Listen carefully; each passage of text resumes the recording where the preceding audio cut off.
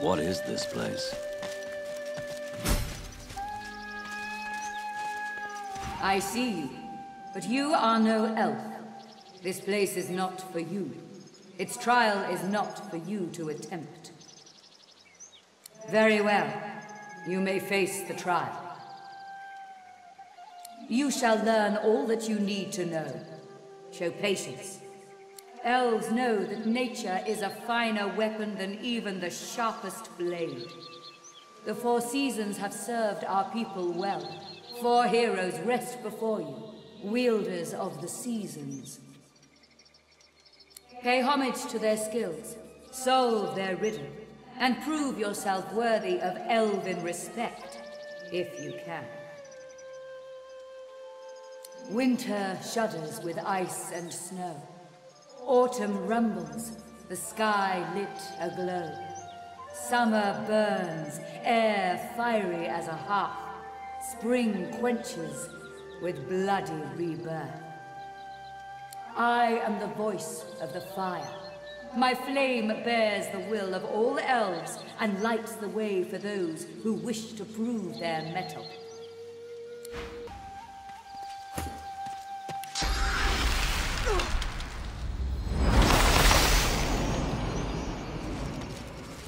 From somewhere within the totem, a voice booms. Winter, that armors our forest home in ice and snow. Let it make our enemies stumble and fall, and make them easy meals for our spears.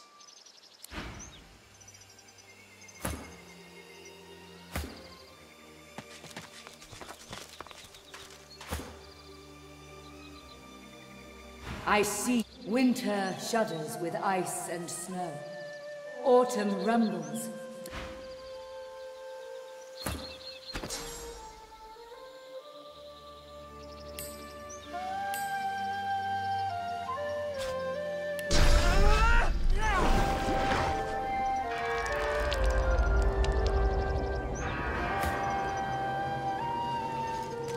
From within the totem, an otherworldly voice.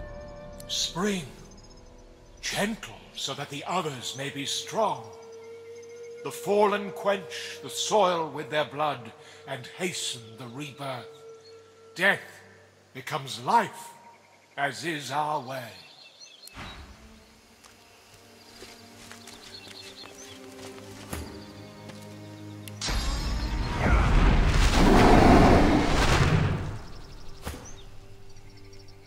The totem stands dormant.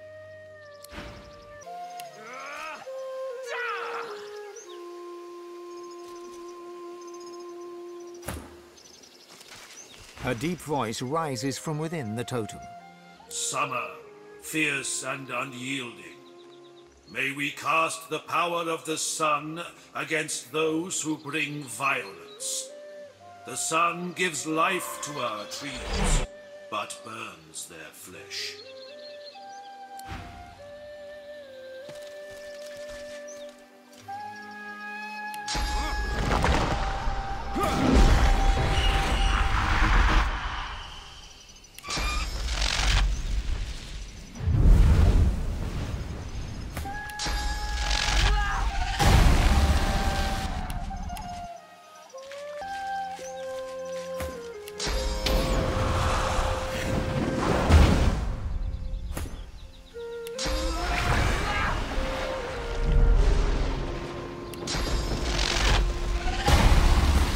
Solved the riddle and shown mastery over the seasons.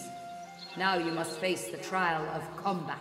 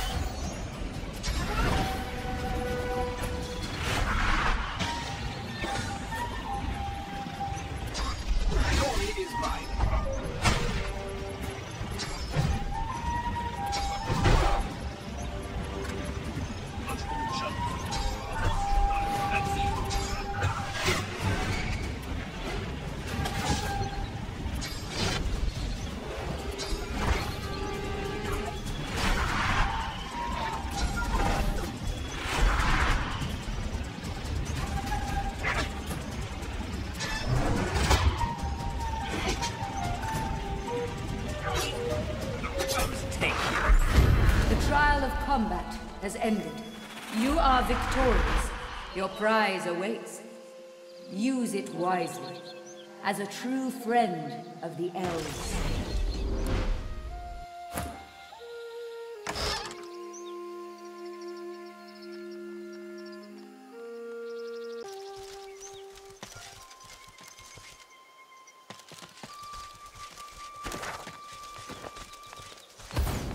Go no further. We are at ritual. Do not disturb us.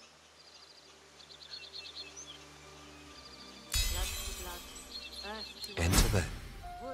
Keep respect.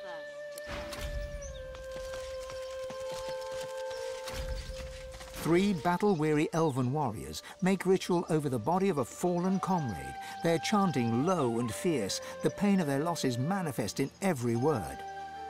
Blood to earth, to wood, to birth. The blood of Sarius to this earth. The tallest, strongest elf, whom you take to be the leader, considers you for a moment. She seems to give you the benefit of the doubt and turns back to the task in hand. She places the tip of a long-bladed spear on poor dead Sarius's chest bone. Blood to earth. Her companions reach out and grasp the spear, ready to plunge it into Sarius's heart. This is not the first time you deal with elven flesh, lone wolf. She folds a powerful hand over yours upon the spear and squeezes as tightly as she can. And when she speaks, it's in a whisper, intended, you think, for your ears and yours alone. Blood to earth. With their leader's fist upon yours squeezing ever tighter, you brace your fist and grit your teeth. Then, together, you plunge the blade deep into Sarius's heart. The elves then wrench the spear and twist the blade 3 times in practice motion. Blood flows to the ground, and Sarius's heart lies open, neatly cut in 4. Blood to blood. Each warrior plucks a piece of heart and places it in their mouth. Chewing solemnly, their leader looks to you to see what you will do. It tastes as raw heart meat will, with a subtle texture, slick with fast congealing blood. You feel instantly ill. The elven leader gives you a look of what you think might be approval. Sarius is a warrior, proud and true.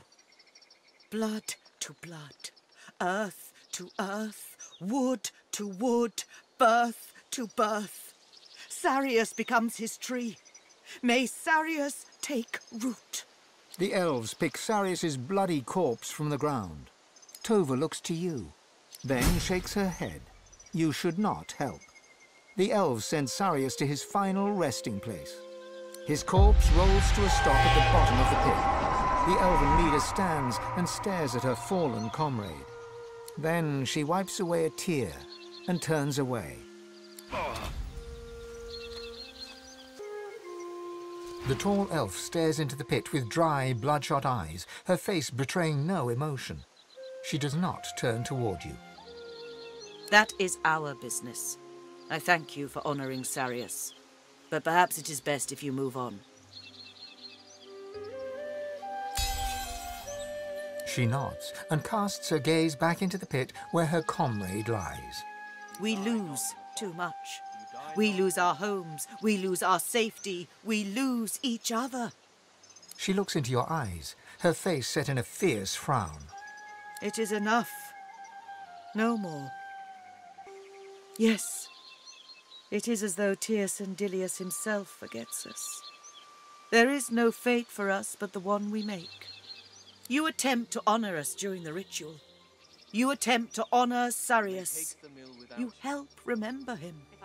But we need help still, or we perish here. Not only these people here, but all of us. I wonder if you honor us once more. It is something of great importance to me and to my people. Our home forests are gone. The great trees are cut to pieces. The memories inside them nearly lost. They become nothingness unless we find our scion. Yes, there is nothing more important than a scion. We lose our forests to poachers, to the fog, to the divine order. We lose each other to the wars. A scion is our only hope to survive, to build again. And this scion, she is...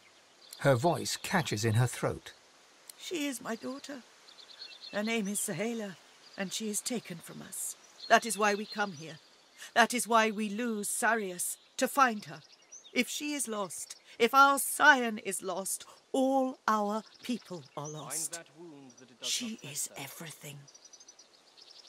Her eyes narrow, her fists clench, and her mouth tightens to a thin line.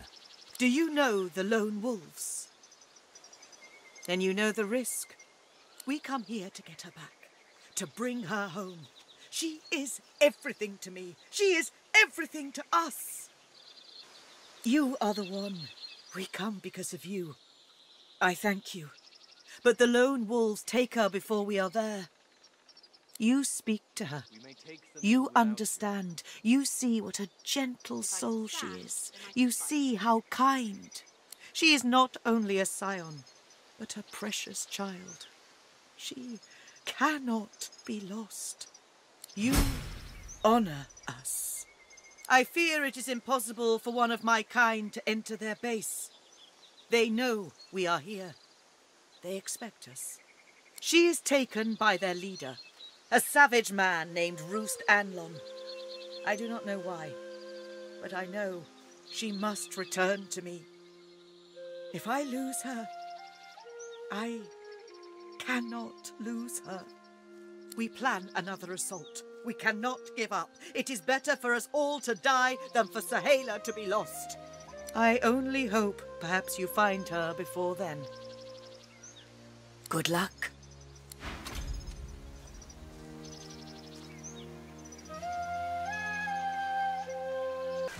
Behold, Cock-Cock-Cock! Behold! It is I, the magic cockerel. Be not frightened by my splendor!